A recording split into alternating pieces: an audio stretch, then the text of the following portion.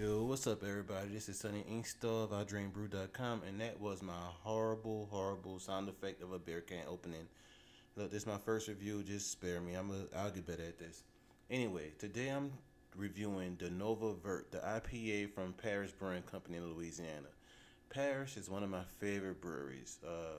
They usually make all good beers, so I'm pretty sure this one will be solid.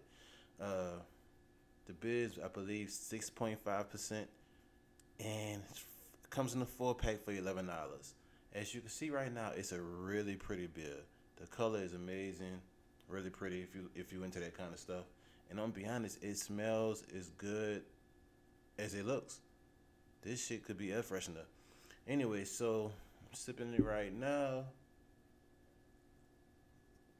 Ooh, yeah, it's pretty hoppy on first taste. It's pretty hoppy, and it has a I can see it having a small aftertaste. Uh, yeah, I mean, I'm only 2 or 3 sips in, and it's not bad. But I don't know if this would be the first thing that I would go to. If you're in a happy beer, then this might be for you. But for me, I'm gonna have to sit on this one for a second. Yeah, but I don't know.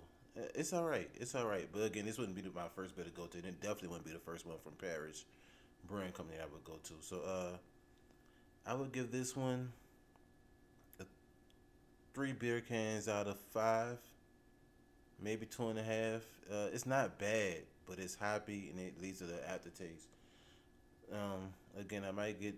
I'm gonna finish the box. It was $11 for 4 fucking beers, so I'm definitely gonna finish them. But yeah, I mean, if you're in a happy beer, this was for you. I can live without it though, but I'll finish the box. Anyway, that's all I got.